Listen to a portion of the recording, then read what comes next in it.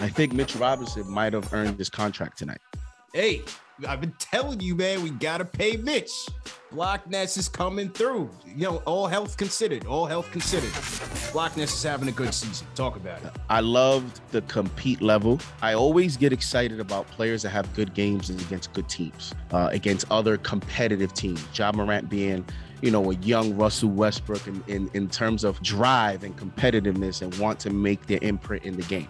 Mitchell Robinson showing up in a game like that on national television and going toe-to-toe against Ja and showing that rim protection. You know, he's the first Knicks player with at least 10 points, 10 rebounds, and 8 blocks in the game since Patrick Ewing did it in 1991. This is his 11th double-double of the season, and that's tied for his most double-double in a single season.